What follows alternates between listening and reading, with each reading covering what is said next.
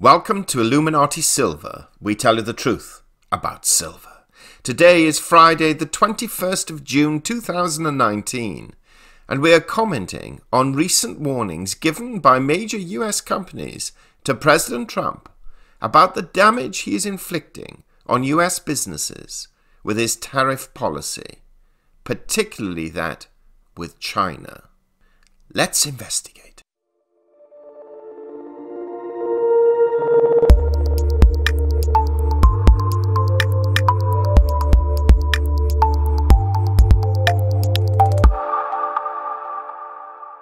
We have all seen, in recent days, the results of what many believe to be an impending global economic recession. Central banks have either lowered or promised to lower interest rates, or adopt QE, quantitative easing measures, should circumstances require it.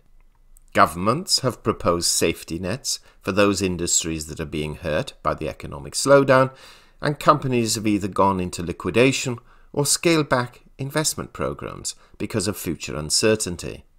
Now let's be clear about this. President Trump is using the tariff policy primarily for three reasons. The first two he publicly announces. One, to bring the opposing parties to the negotiating table, because tariffs hurt everyone.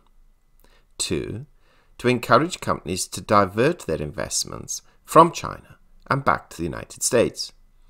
And three, to show his political base that he is a tough negotiator. Now, whether you are in favour of this strategy or not, or whether you believe it will work or not, what is certain is that American companies are hurting today, and virtually all of the international financial institutions are claiming that this policy is damaging global trade. Now, we do our utmost not to sit on the fence in these matters, but ironically we can see both sides. If there are no consequences, what is the incentive for an opponent to negotiate? Equally, if the tariff impositions just lead to retaliation and damages your own country's businesses, and this goes on for too long, then the strategy not only fails but causes, in some cases, irreparable damage. So it is, to be fair, a judgment call, of which timing is a crucial element. Now, we can all hypothesize which is right or wrong, but let's look at the comments from some of those companies which are affected and look more closely at their concerns. Just this very morning, for example, it has been reported that Apple has sent a letter to the White House urging it to drop the China tariff plan. This is the plan where the US has said it may impose duties on $300 billion worth of Chinese products if the two sides can't reach a trade deal. The reason Apple gives for this urging is that the duties would, quote, tilt the playing field to its global rivals, unquote. The company is concerned that the proposed tariffs would cover its major products, including iPhones, iPads and AirPods, as well as parts being used to repair devices in the United States. The irony is that tariffs imposed on companies like Huawei, for example, would be little affected, as they do not have a, quote, significant presence, quote, in the United States market. But Apple is not alone in this request. It is joined by other tech companies too, which joined together in a public filing asking that their products be excluded from the list of goods the tariffs would apply to. So in addition to Apple, we have Dell Technology, HP, Intel, Microsoft, Sony and Nintendo. Non-tech companies are also affected. We have mentioned in previous YouTube videos how soybean farmers were affected by Chinese retaliatory tariffs. So much so that the amount of soybeans sitting in storage in the United States hit a record high of 3.7 billion bushels in December, equivalent to 80% of the 2018 harvest. And that is according to data from the United States Department of Agriculture. But these tariff concerns also extend to footwear. Last month, a letter signed by 173 companies, including Nike, Adidas, Clarks, Dr. Martens and Converse stated that the president's decision to raise import tariffs will affect the working class and warned that higher levies threaten the future of some businesses.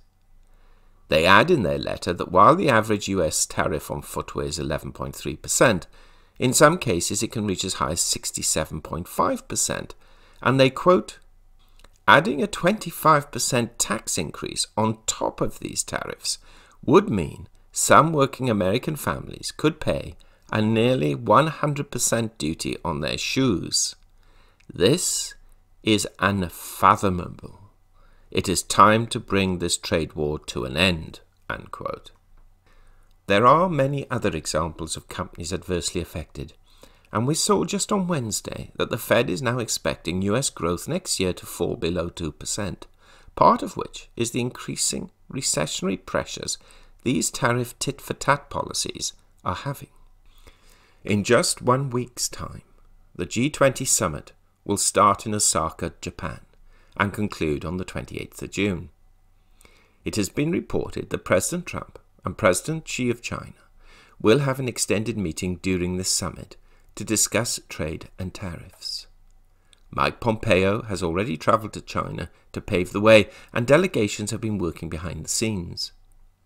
Whether a solution can be achieved by then is unknown, and possibly unlikely. But one thing we are confident about is that if no deal is either reached or is likely, and the Iran situation continues to intensify, as we have heard overnight that the president pulled back on a military strike last minute, then we can see gold prices rise another $50. But if both of these situations are resolved, then stocks will go on a tear and gold prices will fall back. What do you think will happen? Are these companies right in asking for exclusions? Are they suffering less than they're purporting to suffer? Is the president's strategy correct? Do share your thoughts. We hope you have found this video interesting and informative, and if so, please give it a thumbs up and share it on social media. Please ensure that you have subscribed to our channel and press the bell sign so that you are notified of any future videos. Also, kindly visit our website at illuminatisilver.com, and if you haven't already done so, please subscribe either as a free or paying member for regular email updates and offers. Disclaimer: Illuminati Silver owners come from a background of banking, international wealth management and economics. Having now retired from these worlds, we are not qualified to give investment advice. Therefore, this and other productions must not be deemed to be giving such advice and merely represent the personal views of its owners.